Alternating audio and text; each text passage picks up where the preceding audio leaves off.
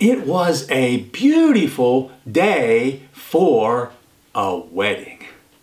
In the town of Cana, the bride, the groom, and the friends and family were getting ready. They were busy with beautiful clothes and special food and music and gorgeous flowers.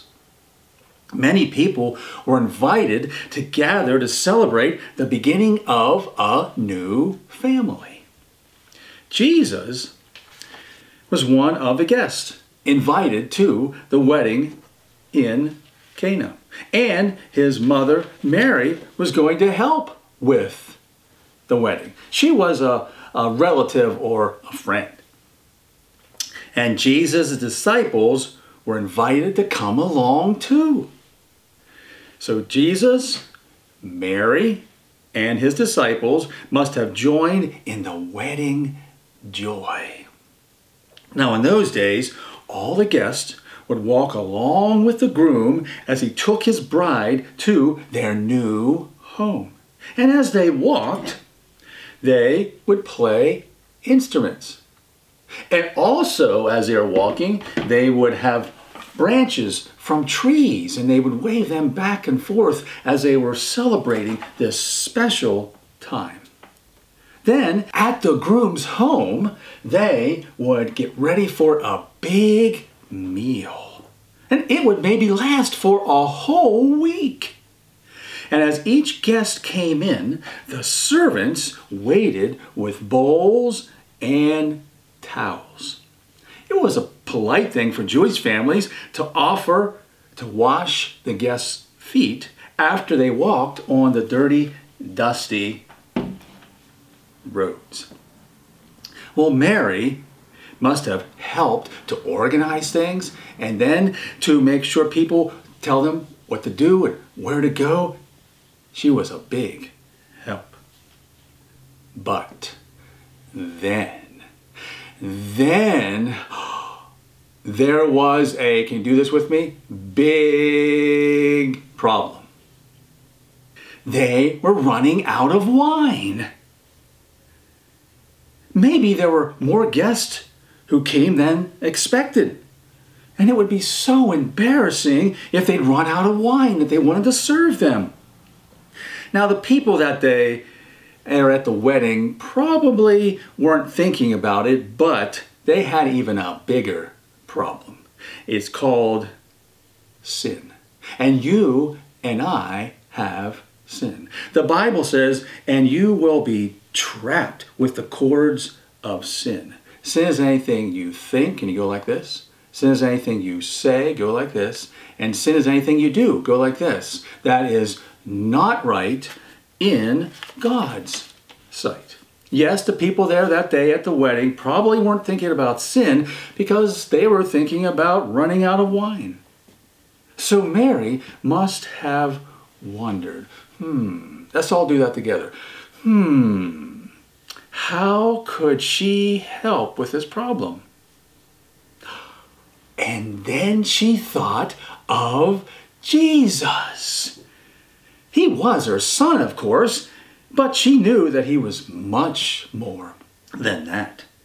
Mary knew that Jesus was the Son of God, and she wanted everyone else to know it too. Thinking of this, Mary right away found Jesus, and she said, "They have no wine." Can you say that with me? They have no wine. She knew that he could do something about the problem. And I'm sure she wanted him to do something amazing in front of everyone. Well, Jesus knew that this was what his mother was thinking. Can we go like this? And Jesus said, "Well, what do I have to do with you? My time has not yet come." He meant that this problem really doesn't have anything to do with me right now. It's not the right time for me to do what you want me to do. Because Jesus understood that he hadn't come to earth just to prove who he was. He had come to give life so all people could have their sins forgiven. And the Bible says that Jesus, can we point up like this? Jesus took our sins, point to yourself, in his own body, point up, on the cross. Jesus understood that this was the reason that he had come into the world. Well, Mary didn't really understand all this. She heard Jesus' answer, but she didn't change her mind. She went right to the servants and she said to them, "Do what Jesus tells you to do." Well, about that time, Jesus must have looked and noticed that nearby were 6. Let's count the 6. Ready? 1, 2, 3, 4, 5, 6. 6 big water pots made of stone. They were probably the jars that had held the water used to wash the guests' feet. And each one of those could hold from about 18 to 27 gallons of water. And now they were empty. Well, Jesus said to the servants, "Fill the jars with water." Well, the servants, they didn't understand. How could this help? They needed wine, not water. But they remembered, let's point like this, what Mary had said. And they did exactly what Jesus told them to do. And they filled those 6 huge pots. 1, 2, 3, 4, 5, 6. Exactly how Jesus told them to do, with the water. Right up to the very top of the jars. And then Jesus said, "Dip some out now and take it to the governor." Now the governor was the man who was in charge of making sure that the meal was just right. He would taste the wine first to make sure it was good enough to give to all the guests. He would not be happy if the servants gave him water instead of wine. But the servants did what Jesus said, and they filled a container, carried it to the man, and gave it to him. The servants trusted that Jesus' way was the best way. If you've already believed in Jesus, remember, Jesus' way is the best way. Pray for people who may be even mean to you. Or do kind things to someone even if you don't get a prize or a reward. The servants were doing it Jesus' way. And as soon as the governor had tasted the wine, let's all go like this. He smiled. He must have had this great big smile. And he called over to the groom to come over to him. Was the governor going to be angry and complain that the servants had given him just plain old water? He didn't know where the drink had come from. Only the servants knew. Well, when the groom came over, the governor must have really, really smiled. Let's have a big smile again. Smile with me again. Ready? Oh, he was so happy. Because usually the people put out their best wine at the beginning of the wedding and then put out the other wine at the end of the wedding. That wine maybe wasn't quite as good. But you know what the governor said? "You have saved the good wine until now," he said.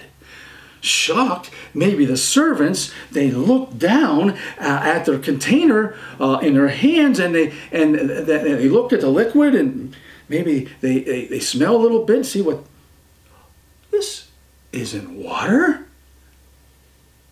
Jesus had made the water turn into wine. And it was the best wine that the governor had ever tasted. Jesus had done a miracle. Now, as king over all the world, Jesus made something happen that usually didn't happen, of course. This was Jesus' first, let's go like this, miracle as a man here on earth. No one but Mary, the servants, and the disciples knew. So now the disciples believed in Jesus even more. And they knew he was someone very special. And what about you? Have you believed on Jesus? Now, not just that he can do miracles, but that he is the only one who can save you. The Bible says, believe on the Lord Jesus Christ and you will be saved. How is someone saved and be able to go to heaven someday when your time on earth here is over? You need to believe that you've sinned and done wrong things. And you need to believe that Jesus died on the cross for your sins. And believe that Jesus and what Jesus did for you to be able to go to heaven someday when your time on earth here is over. If you haven't believed in Jesus as your Savior from your sins, would you believe in him right now? But you say, I already have believed. Well, then I hope you remember what this says. Can we all say it together? Let's all say it together. Ready? Go. Jesus' way is the best way. Pray for someone even though they're doing mean things to you. Or do kind things for someone even though you might not get a prize or reward. Will you do that? I hope and I pray you will. Well, let's pray. Dear Heavenly Father, I thank you for this wonderful story of Jesus. And I pray if there's anyone watching right now that they would believe in you. If they haven't believed in you, if they've never believed in you, I pray they believe in you right now. And I pray this in Jesus' name. Amen. Oh, that was a wonderful story of Jesus. I'm looking forward to hearing the next story of Jesus. And I'm looking forward to seeing you soon.